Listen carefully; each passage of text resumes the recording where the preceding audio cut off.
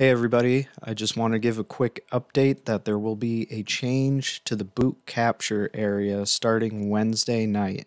The purpose of this change is so that we can accommodate both production shifts and the sanitation team in this area, as we recently added the sanitation locker room.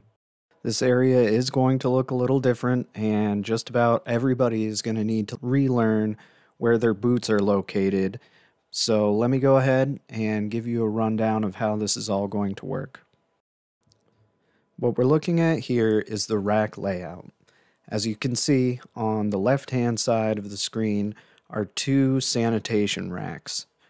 Those are going to be two of the small racks that we have been using, and they're intended only for the sanitation team to be using. In the middle of the room, we're adding two large racks to combine both first shift and third shift production. Both of these racks have been mixed with both first shift and third shift so we can optimize traffic flow going in and out. And then the rack on the right hand side of the screen is the admin and support staff rack, which will remain the same. This picture here is a rough rendition just to give you an idea of what the room is going to look like.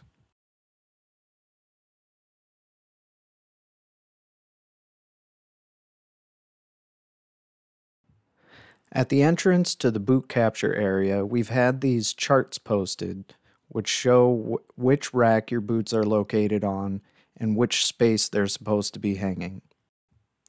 All of these charts will be updated and posted to show your new location, and your boots should always end up in the same spot to keep everything organized.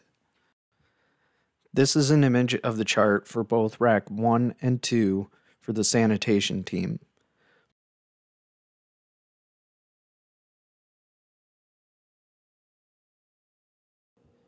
Next, we have production rack 1. Please take a moment to identify your rack and your new boot location.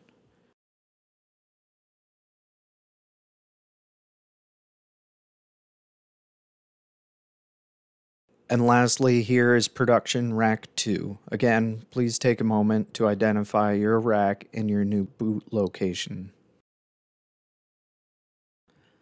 I will have all of these charts updated and posted just outside the boot capture area. I will have everybody's boots relabeled for your rack and boot location. We understand this will take a little getting used to, so thank you for your patience, and we think you'll find that this is a very functional way to manage the boot exchange area for all shifts. Thanks.